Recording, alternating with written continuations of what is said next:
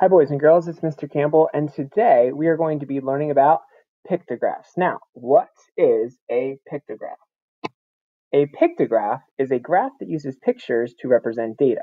So the key to reading a pictograph is by always looking at the key. So think of it as a real key that unlocks data. So we're going to look down here where the key on this particular pictograph says each soccer ball equals 2 goals.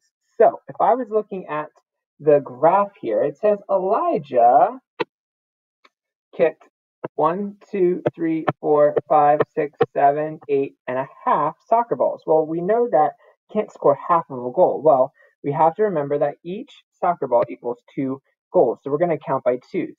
2, 4, 6, 8, 10, 12, 14, 16 plus 1, because there's half of 1, so that would be 17 goals for Elijah. Now, likewise, Kate only had a half of a soccer ball, but if each whole soccer ball is 2 goals, then Kate actually had 1 goal. So that is how you read a pictograph. Now, let's look at an example. So, if you were in class, I would have had you all do a survey, and then we would have done something with the survey. So I came up with the graph today for favorite pizza topping. Now, let's hypothetically say that cheese got 12 votes. Now, we would use our tally marks. There's 5, 6, 7, 8, 9, 10, 11, 12.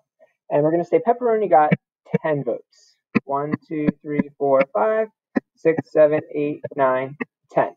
Green peppers, we're going to say got 5 votes. So there'd be just 1 bundle. Bacon, we're going to say got 9 votes. So we're going to do our 9. 1, 2, 3, 4, 5, 6, 7, 8, 9. And sausage, we'll say 6 votes. So 1, 2, 3, 4, 5, and 6. Now, we're going to use this data to create our own pictograph today. So, once again, we're going to say cheese had 12 votes, and pepperoni had 10, green pepper had 5, bacon had 9, and sausage had 6.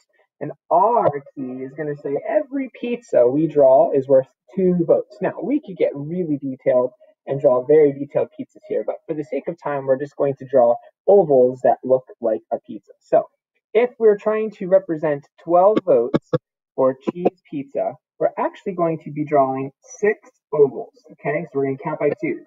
2, 4, 6, 8, 10, and 12. So 6 pizzas equals 12 votes because each pizza equals 2 votes. Now, pepperoni, likewise, would have 10 votes. So we would be drawing 5 pizzas. 2, 4, 6, 8, 10.